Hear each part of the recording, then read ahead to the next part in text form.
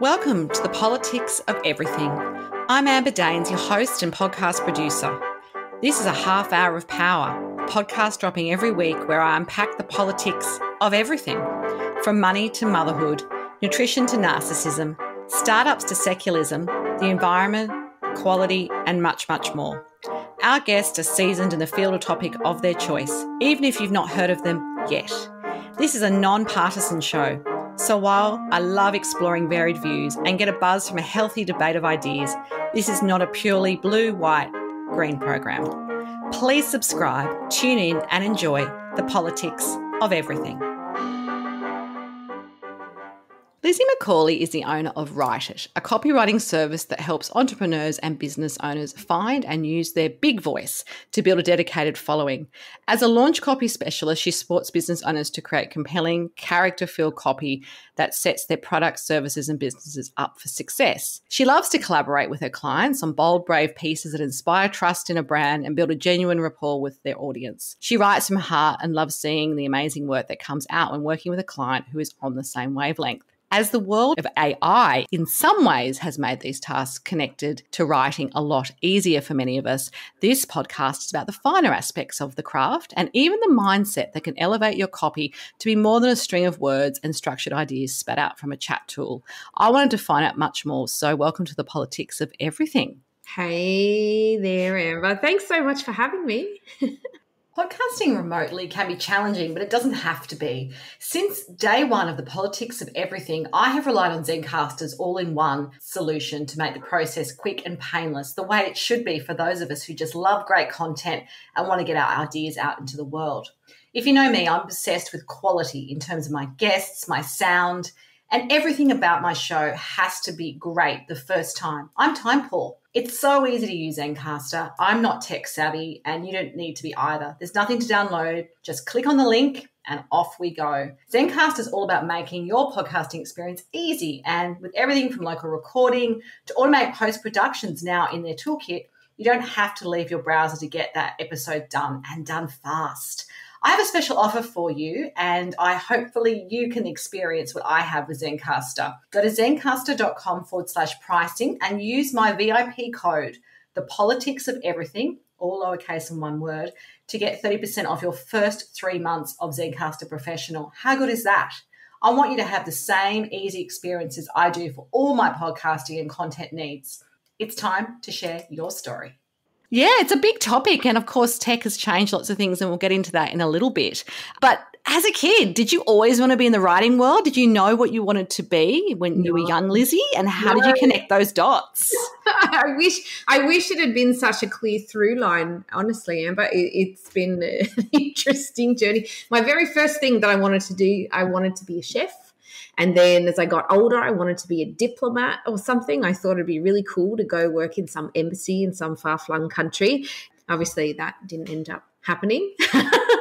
So I did communications and cultural studies at uni. Again, not really knowing where that would end up. And when you say communications, you mean written communications as opposed to visual or something like that? Is that just the study of how we communicate? It was It was an arts degree, so it was it was a little loosey-goosey on how that ended up. Broad, as they say. Broad education. Exactly. But it really did shape the way that I see things. And obviously it was kind of a weird predictor to where I ended up, which I didn't even know that being a professional writer was a thing that I would be good at. I liked writing, and I think, look, it's kind of a flake thing. It's a bit of a shame, but I have had upwards of maybe 35 plus jobs in my life. Not necessarily in 35 industries, but just different interests, because I never really settled on any one thing. And it was kind of this thing of just because you can do something doesn't mean you should. So I ended up, bouncing around lots of hospitality work and then sort of administrative stuff. And it just never really lit me up. And I worked, the last job I had before this was as a travel agent. And then just out of interest, I decided while I was doing my travel agenting that I would also pursue a postgrad degree in editing and publishing. And happened that one of my travel agency clients worked at the local paper in the classifieds area, and I just sort of bumped her up for an internship. I said, "Don't suppose there's anything I could like come into the office and see how it works." And then I got a job as the features writer and for the local paper, and the rest is kind of history from there. It's just grown and grown. That's nearly 10 years ago now. So it's good to know that how you got to where you were, and obviously you found what's actually lighting you up these days. But how has the way we approach and deliver copywriting changed over time? And there's some examples of maybe what you saw a decade or so ago versus what now is required, or is it kind of something that's similar but it's just evolved in a different way? Well, that's a really interesting thing. Obviously, AI has had a big impact on the quality of what's being produced at the moment. I know we're going to talk a bit more about that going forward, but I think one of the biggest changes is mostly around style. Things are much more conversational, human-centered these days. Lots of empathy involved in creating really compelling copy that people actually want to read. Like, we don't want to be spoken to like the person writing is a robot, even though, you know, the overarching thing that people seem to strive for when they're not quite in the industry that I'm in is, but we need to be professional but friendly. Like, that is the tone, and it doesn't really cut it anymore. I teach. That's one side of things, and the other thing that I really teach is, you know, one of the most common things people get told is to focus on the pain points. But I would argue, Amber, that in fact the pain points we're already quite aware of. the struggles we're having, and that really the most effective thing you can do is to paint the picture of the bright future that's coming when you overcome those pain points. So it's having awareness of the pain points, but then actually speaking to the future instead, because that's much more hopeful, I think, and positive. Absolutely. No, I love that. And of course, yes, generative AI has become a big thing, and everyone uses things like ChatGPT to maybe do some frameworks or get ideas for topics, for example, for writing-based tasks. I must admit, when it first came along, I was reluctant to use it, even with what I do, which is much more sort of PR and communications based on sort of, I guess, corporate writing. Do you utilize it in what you do? And obviously it can't be a full replacement, otherwise you wouldn't have a business. But like, how do you really approach and integrate it, or make sure that it's not something that's being overly relied on so that we lose that, I guess, that creativity and that empathy, which of course no chatbot yet has. No. And look, I think it's a tricky one, because really there is no replacement for human ingenuity and lateral thinking, of course. But there is a place for it as well. It certainly is really very, very handy for things like idea generation and just pulling these basic strategies and ideas together so that you've got a really strong foundation on which to build from. I think people are missing a trick if they leave it at whatever is suggested through whatever tool they're using, when they have so much of their own brilliance and creativity to infuse through it and their own character. But there's definitely a space for it. I personally, I don't use it for client work, because I think it's quite obvious when you can sort of compare something that I write versus something that the chat gods have produced. I think it's obvious too, but I'm amazed the amount of people that think it's not that bad. And maybe that's because if you're not, I don't necessarily everyone's a natural born writer, but if it's not something you enjoy or you're prolific with, I mean, I must admit, I have, just from some of my more junior stuff, we've used it as a framework just to kind of go, okay, you need to write this particular strategy. What would be the bits in it? But then we'll curate that and obviously put our own ideas and expertise in it. And if it hasn't had that lens to it, I think the writing is pretty ordinary. I think or it just seems like it sometimes is so off the mark. So it'll give lots of examples that are like irrelevant to our industry, or they'll kind of statistics that, kind of feel very Americanized. Like I can see it, but then I guess I'm looking for it too. Well, there's a couple of things there. There's one is that the likes of you and I maybe hold ourselves to a different standard when it comes to what we create. Like, that is the thing that we are prioritizing, where other business owners perhaps, like, that's not their thing. They don't really care as long as something is said, like there's just different priorities there. But also, yeah, it is glaringly obvious when there's a piece that's like, in a world where blah, blah, blah, blah, blah, like there's a lot of hyperbole that comes out of the AI. I think on the inverse of that, there are a lot of people who are listening who would be like, well, you clearly just haven't given good enough prompts yet. Yes, I've heard that. You're just using it too generically, or you haven't used the paid version, which I refuse to do. But well, and look, it's me too. I think for me, I refuse because I'm a crutchy old lady who wants to do things my way. Damn it! But even if it's hard. I know. Well, I've always find the hardest way to do anything, unfortunately. But I think, look, I get why people would want to use it, especially if it's not your area of expertise. It's not the thing you want to spend your time on, and you frankly don't necessarily have the budget for someone like you or I. Like it's really tempting. I can completely understand how it gets there in the first place, but ultimately, I would argue that the businesses that will thrive are the businesses that prioritize quality over anything else. Yeah, and I think subject matter expertise too, particularly if it's more technical writing. It's hard to replicate that with information that you would get from a very broad data set, which is really what ChatGPT and other tools are actually doing as well. Look, you talk about embracing one's voice, whether you're a natural speaker or an introvert. How do you actually help people do this? Because I imagine copywriting is not entirely a personal exercise for some people. Like, they don't necessarily relate to having empathy in their business writing, for example. How do you actually coach this and make this happen? Well, this is I've built my entire business around this exact skill, because I would secret sauce question, really. You're asking for my formula. No, I think realistically, if you're not writing from a human perspective, then you're completely missing the point. Businesses aren't selling to other businesses, or like it's people who are selling to people, right? It's not the entity that's selling. It's somebody has written the thing for somebody who's going to receive the thing.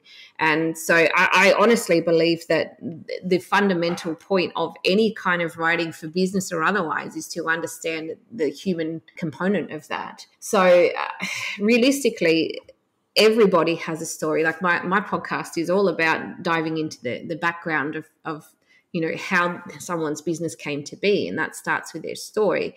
Everybody has a story and a perspective and a signature way of framing the things that they say, and that's what becomes memorable. That's what becomes recognizable, is your signature voice, and that's what matters, because you build your community around that, and you build like-minded people, like a runway, I suppose, for like-minded people to come towards you. That way, the business you build becomes far more enjoyable because you're surrounded by people who get you, and you're not worried about, oh, what if everybody likes me? What if nobody likes me? You just say what you need to say and then build your business around that, rather than hoping for the best that you're pleasing everybody. And it's about knowing your audience, obviously. I mean, it's very basic stuff, but, to make it land, it can't be too generic. Really? Well, no. Well, because if you're speaking to everybody, you're speaking to nobody in the end. So, like if someone can't see themselves in the picture you're painting, then that's a real problem.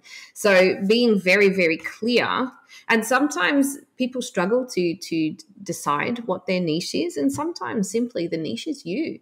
As the business owner, and your style and your tone, and it doesn't really matter as much what other people think of what you're doing, so long as you enjoy it. And then, you can exude this confidence around really embodying the work that you produce. And when you're working with someone new for the first time, and it happens in my business too, you don't necessarily have that natural rapport yet. You don't really know them. You might just be communicating either via email or done a quick Zoom with them. How do you actually tap into that sort of voice with them? Because you might be pushing them into a new area or out of their comfort zone, I imagine, and that can be challenging too. Very true. I just ask lots of pointy questions. What's your favourite colour? No, I'm joking. I know what you mean, though. Tell me about, like, what do you like? What do you not like? What's happening now? And you know what? It's an iterative process. It doesn't ever stay the same forever. And if somebody is sort of expecting, oh, right, we've done our messaging, that's it, that's probably like set and forget stuff. Yeah. Well, it's not, because I mean, how much? Let's look back over the last 10 years. How much has happened to either of us?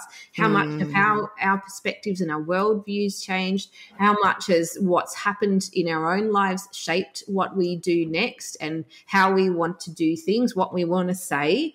I guarantee you, what we said in our 20s would be very different to what we say in our 30s and 40s. And so to sort of tap into what is it that I actually want to say, and make sure that that's something that you do regularly, I think is a really important part of being a leader in your business. Yeah, absolutely. And, you know, I guess over time, as you get to know them, you know, like you say, they might evolve. And I even think about that. I sometimes have this kind of internal battle between, oh, but I said this way 5 years ago and now that's not necessarily true. Yeah. But I imagine a lot of people aren't necessarily connecting the dots in the way that I would be, and kind of, you know, berating themselves about, you know, their point of view or their kind of style of writing. Historically, people are very focused on the here and now as well. Well, especially your audience. Like maybe you might be measuring it for your own, but I guarantee you someone in your audience isn't going, do you know what? She said something different 5 years ago. Like nobody's looking that far backwards, and nobody's looking that far outwards either. And that's kind of really one of the main principles of pulling compelling copy together, is that we're not writing about ourselves, we're writing about our audience. So they're not going to be looking at what we're doing, they're looking at what they're doing, I guess is how you put it. Yeah, no, and I think that we all think everyone's looking at us, but when I do public speaking training, I said the same thing. You think everyone's looking at you, but people are fairly preoccupied in their own heads, even when they're being engaged by an amazing speaker, you know, or they're focused on other things happening in a room. So that often takes the pressure away as well, I think, and allows you probably to tap more into that more authentic style of communicating, because you're not so conscious of what everyone else might be perceiving you as, because you're never going to really know that unless you know, they tell you. No, exactly. And even if they do tell you, hey, that's great feedback, isn't it? Exactly. Feedback's super important. And how do you deal with feedback as well? I mean, I guess that's a big part of what you do. I don't know. That's a really great question. I don't think I get much feedback. Like, I mean, people would tell you if they hate it, I'm sure, but if they love it, they tell you. And then there's the in between where it's just they're happy, right? Like, there's silence. If people, like, it's just like, okay, that's cool. So I think the older I get and the more I do this, like I'm 4.5 years into this specific business and nearly a decade into being a professional writer. And realistically, I'm only just now starting to get into, do you know what? I'm tired of being like the gentle, pleasant person, and I'm really stepping into, do you know what? It's time to say some things. So I think perhaps some cages will be rattled more so in the future. But it's really important that people feel that they have the right and the ability and the confidence to say what they actually want to say. So I have really stepped in this last little while into the role of encouraging people to do that, because why shouldn't they have the opportunity to say what they want to say in the way they want to say it?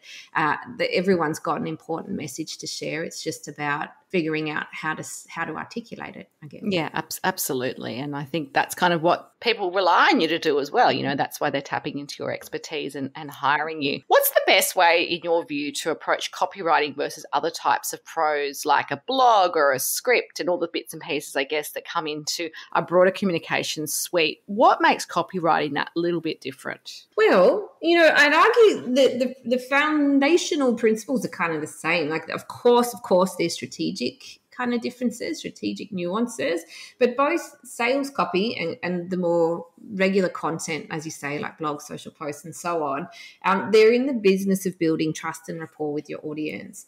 It's just that with the copy side of things, there's at least somebody asking for the sale at the end of it. So, you know, I think as long as you're keeping the audience in mind, like, so we're actually writing to the reader, not about yourself. Like the amount of times I see things like, for example, I'm really experienced. I have 20 years experience. Okay, that's cool. That doesn't mean anything. It's very bland. Like, okay, great. So what? So that actually, it's my biggest tool that I give to everybody. It sounds kind of rude unless I give the full explanation, and even then, I still feel icky saying it sometimes. But we really need to interrogate the so what of everything that we write. So I have experience. Yeah, cool. So what?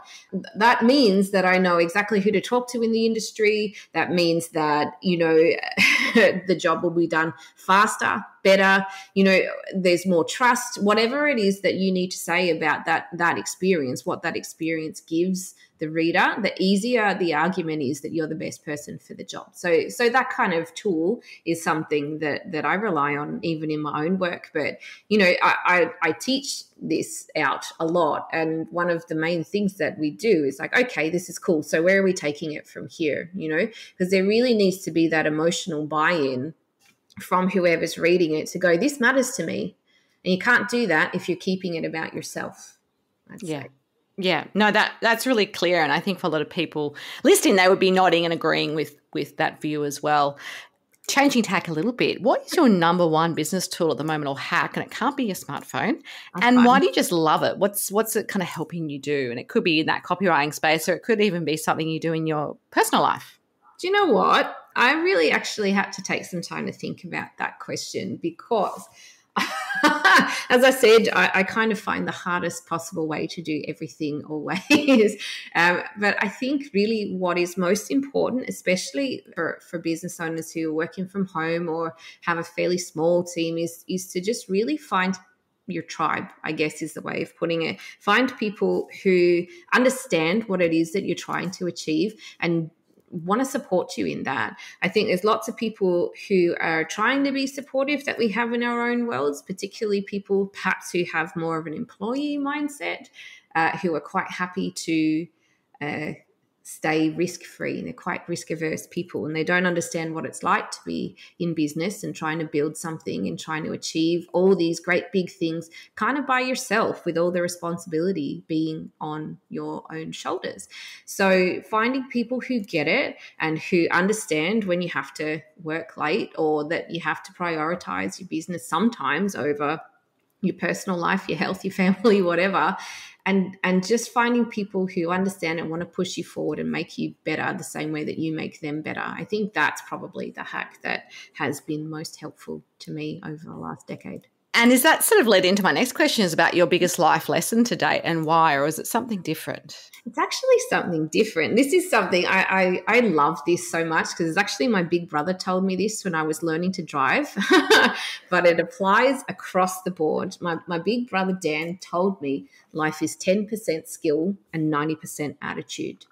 And you know what? That has stayed with me for a really, really long time.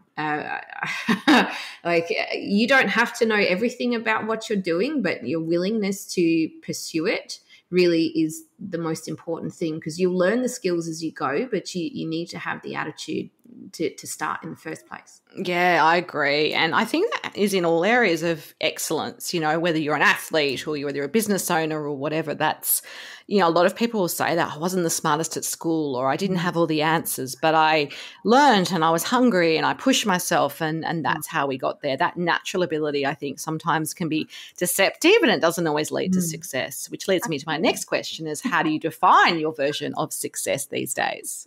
This was a terrible question to answer because that was hard. It is hard, but I love to get to know in the short amount of time I have with my guests, I guess, what makes them tick and also what sort of recalibrates them. Yeah. Well, this is a tricky one because, the default, of course, is to say, finding balance between my family and my business and my health and And that's a big part of it, having financial freedom. All these things are definitely not on the list. But I really reflected on this because I wanted to give the question the amount of sort of reflection it deserved. And I think really what's been the most gratifying thing, the biggest signal of success, I would say, is seeing not only what my teaching is, how the impact it's having on my people, but on their people too. So, for instance, I've got a client based in Boston in the US who came to me and was just not getting traction with where she was, and because she just hadn't nailed down her messaging yet, and she was trying to be all things to all people, and it wasn't landing at all.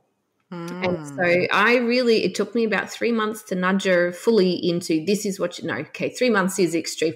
It was a month and a half of saying, you got to do it. Let's try this. Just try it. If it doesn't work, let it go. We'll do something else. But please, let's try it. And as soon as she picked her lane, she has absolutely gone bananas in her industry. She is like highly sought after, like being asked to speak at events, being asked to do tele things. She's teaching and she's booked out, all of these things, which is really, really great. And that's like success number one. But now that she's chosen that and she's teaching out what she knows in the way that she knows, so she's gone from being a generalist service-based coach to she owns a very successful cleaning business, and so now she's teaching cleaners how to also run successful cleaning businesses. And that has led to not only her having a really great year financially, but also now her clients are starting to transform their lives and the lives of their families. So to sort of watch that ripple effect starting to take place, look, that's kind of pretty gratifying. That's a pretty sure sign of success for me, I'd say. Nice. I love that. And just a final message for us today as we wrap up our conversation on the politics of copywriting. It's a tricky one. So I think my final message is this, is simply that no matter what, you're already enough as you are. Right? There's lots and lots and lots of loud voices that are going to tell us that we have to do it this way, or that we have to do it that way, or we're not enough, or we need to do more. And some of those loud voices are in our own heads, by the way, and not external to us. But just trust yourself that you already know what's best for you and your business, or you and your family, or you and your whatever, right? If it doesn't feel right, find a way that does. Yeah. I think that's my lesson. Yeah, absolutely. Well, it's been fabulous to chat to you today and pick your copywriting brain. Of course, if you do want to connect further with Lizzie, there are details on the show notes. Until next time, take care. Thanks so much for listening today. If you've enjoyed the politics of everything, I thrive on your feedback. So please add a short review and share the podcast with your network through Apple, Spotify, and all the usual suspects. I'm always on the hunt for new and diverse guests, so if you or someone you know has a fresh idea you're busting to get out there, please email me at amber@amberdanes.com and my crew will get back to you very soon.